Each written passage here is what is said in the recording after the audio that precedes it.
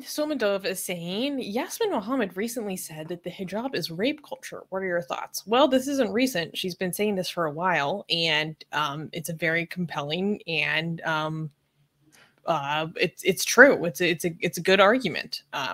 Because hijab is obviously modesty culture. Modesty culture is rape culture. So how is modesty culture rape culture? It is modesty culture.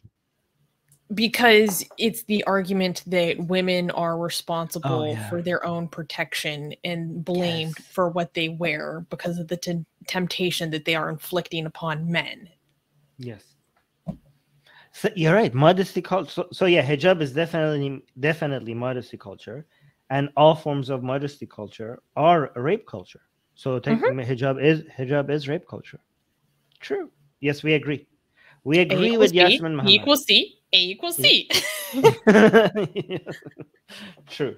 It's basically blaming the victim. Yes, 100%. Hey guys, if you're a fan of blasphemy and sexy Callie, like me, then you need to be sure to subscribe to our newsletter. Link in the description below. Because if you subscribe, we will send you a free copy of our Blasphemous Art ebook. And let me tell you, it is the tastiest blasphemy that you can find anywhere available today. And we are so generous with our blasphemy that we continue to send you more blasphemy every week. So make sure to subscribe. Link in the description below.